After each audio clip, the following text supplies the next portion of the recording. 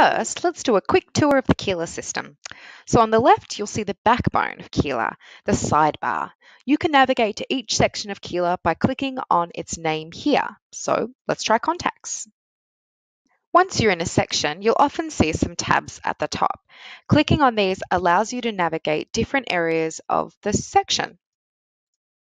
If you're ever lost and you'd just like to head back to the dashboard, click on its option in the sidebar and you can sort of be taken home.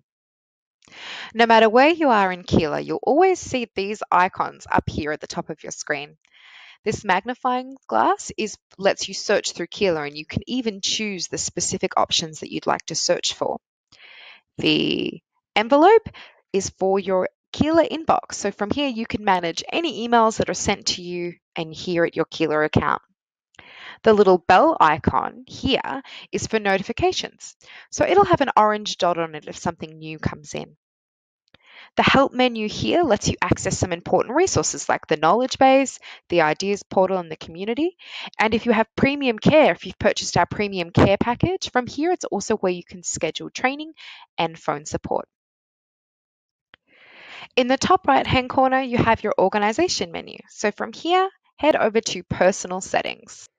To customize your personal settings, click on the edit icons that are scattered around all these three vertical dots here. You can upload a profile photo and change your name and email address or password from here. I would leave the email settings here for the moment.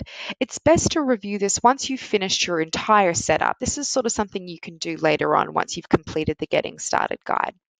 Let's check out notifications. There are two types of notifications that you can receive in Keela. The first is in-app, and this is where these notifications are displayed with the little bell icon and the orange dot. And the second option is via email. So if you turn this on, you can choose to receive emails for things that you're following in Keela.